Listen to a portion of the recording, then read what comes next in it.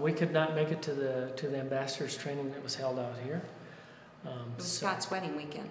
Our son's wedding weekend, so we absolutely couldn't make it. So Shauna, we scheduled a training workshop down in our parish, and ended up, we didn't want to have, we wanted it to be very intimate, people that were on fire, invited no more than a dozen people, and I think we had 9, 10 people there that day. Went through the training.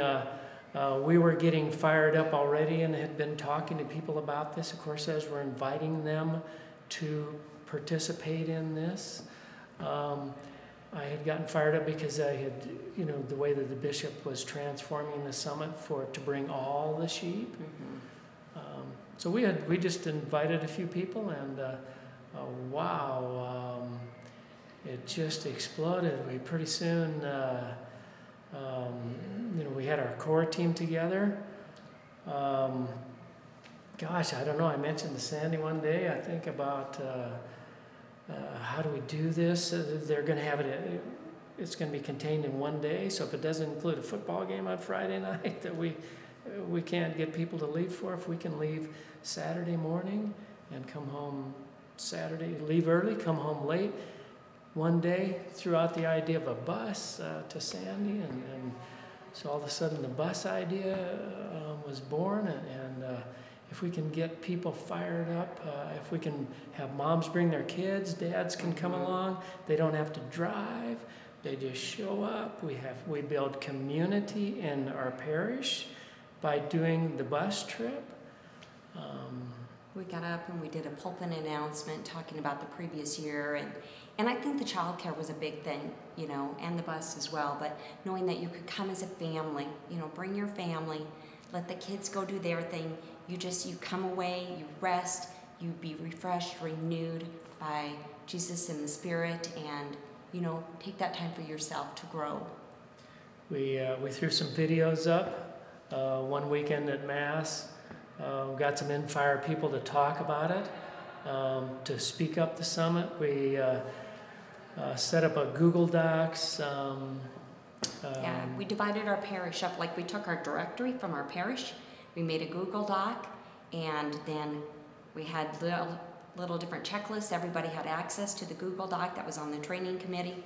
So, okay, if you have a relationship with that person, make sure you invite them.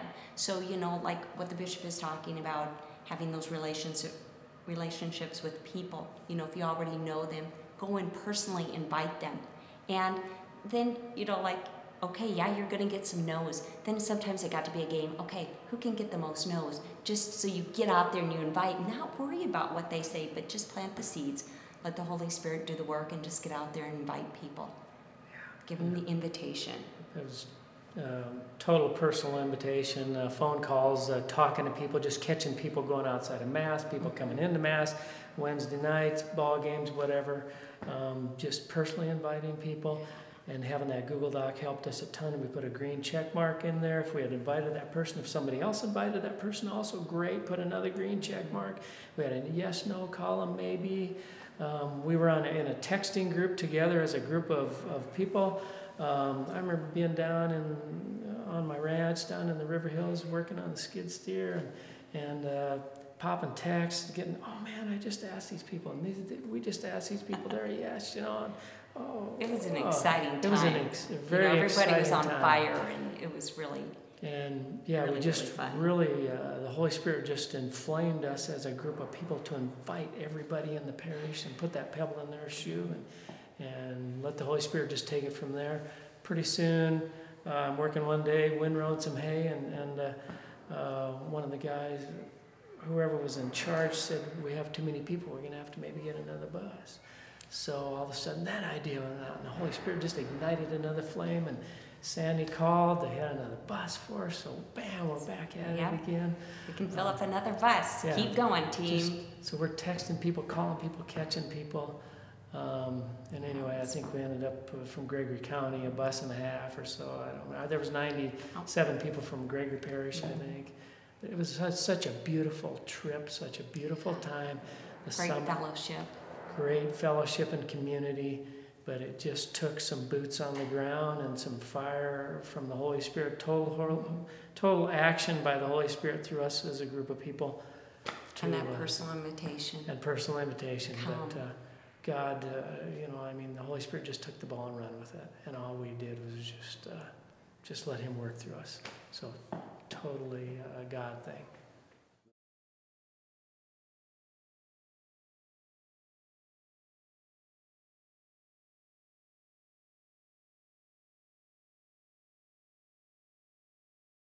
I think just for them to witness and to be a part of that experience of encountering Christ here with so many other Catholics and having our bishop be a part of that, from the Mass to the healing service. Those were some experiences that a lot of our parishioners had never been a part of a healing service like that. And to see the Holy Spirit just so present and feel his presence and see the presence of the Spirit working, and just that awakening of the Holy Spirit in their own life then. I had some major man hugs because of the palpability of the Holy Spirit out here at the summit. I mean, we were just high-fiving man hugs. This was like, it was, that doesn't happen unless the Spirit is just moving within you. You know, there was also, of course, questioning by people that it's very similar to taking a group of kids maybe on a Steubenville trip. We don't know as Catholics that the Spirit can move so palpably amongst us. That happened out here at the summit. So to expose people to the movement of the Holy Spirit and how the Spirit works. How the Holy Spirit can work in us as Catholics. Yeah. That we had questions on that, and that was good. We have and confession, people going to confession that hadn't been, or maybe weren't even Catholic and wanting to go to confession. I had a gal ask us if she could go to confession, and she wasn't even Catholic, and she wanted to go to confession at the summit. So it's just the movement of the Holy Spirit was just so awesome, and just to be, we took people out there that from the pews that realized, and that's why I got the man hugs. It was like, man, this isn't the Catholic Church they knew. Yeah.